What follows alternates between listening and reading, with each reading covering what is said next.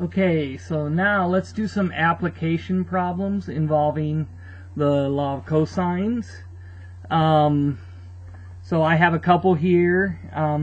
A person starts walking away from one side of a long skinny pond and travels 1,276 yards.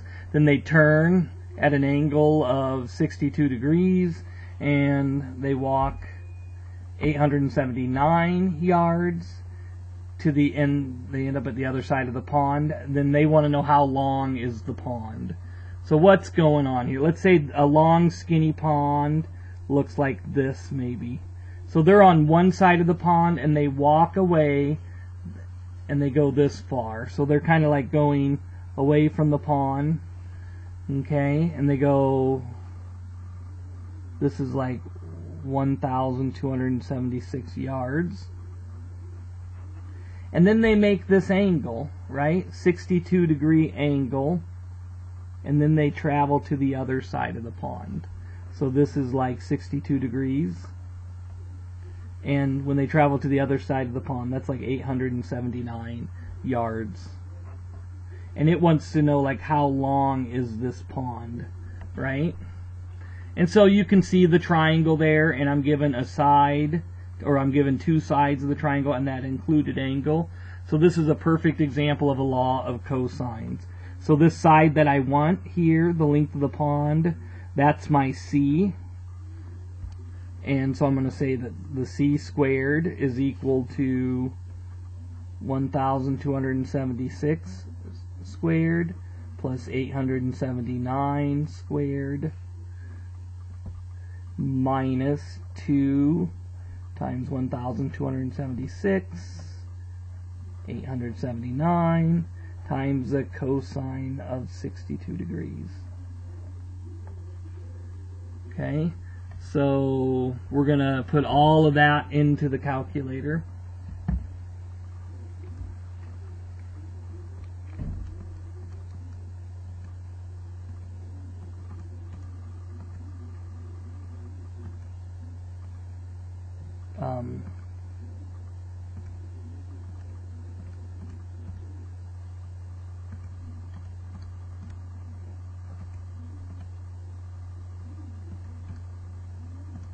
So putting all of that in the calculator gives me this big long number. I could write it down here.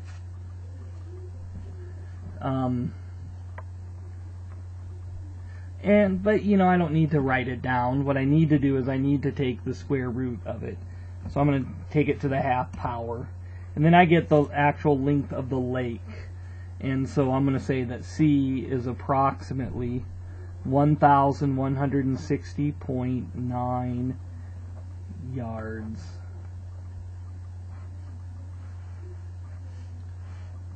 So there you go. That's an example of a problem, kind of an application problem involving using the law of cosines. So let's try another one here. This is talking about a rafter that is 135 feet long. And the slanted sides are 80 feet. So I'm guessing, like let's say this is your house. This is these are like the rafters, right? And this length here is 135 feet. And then these slanted sides are 80 feet, right? And this is 135 feet. And so it wants to know what is the angle of the roof, or the angle of this slant. So it wants to know, we'll call that theta. It wants to know that angle right there, right? And so this is one where you're given SSS. You're given the three sides, and then you want to find one of the angles here. So basically, I get, this is my C, this is my A and my B and my C. So my C would be 80, so it's 80 squared, and this is equal to 80 squared plus 135 squared minus 2 times 80 times 135 times the cosine of theta.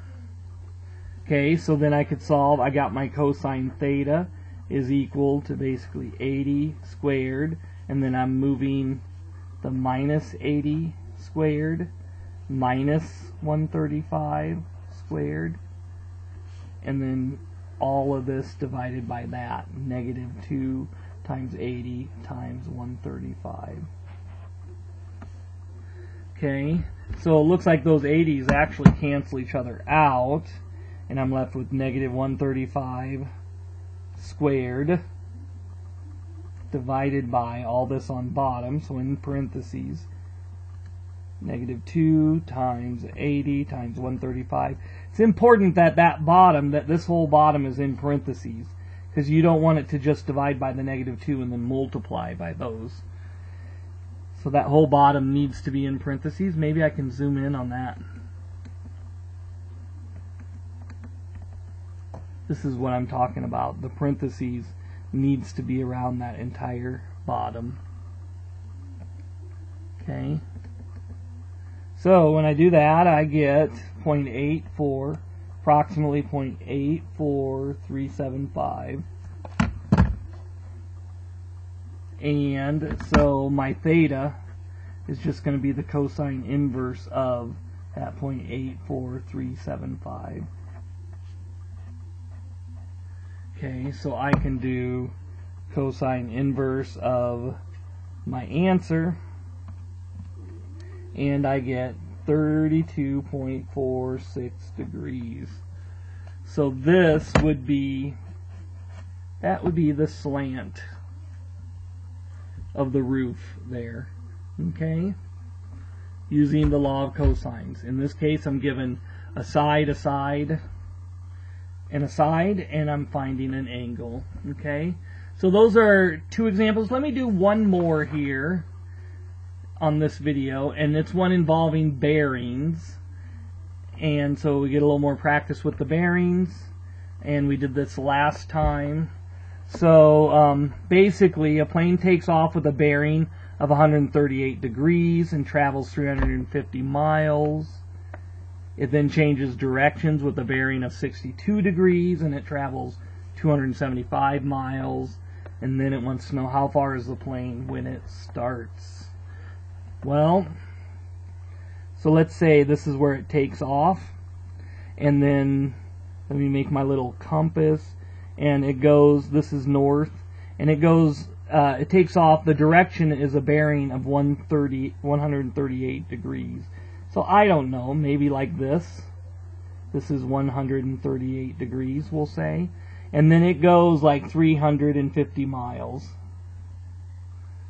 Okay? And then it turns, changes its direction to a bearing of 62 degrees. Okay, well, 62 degrees would be kind of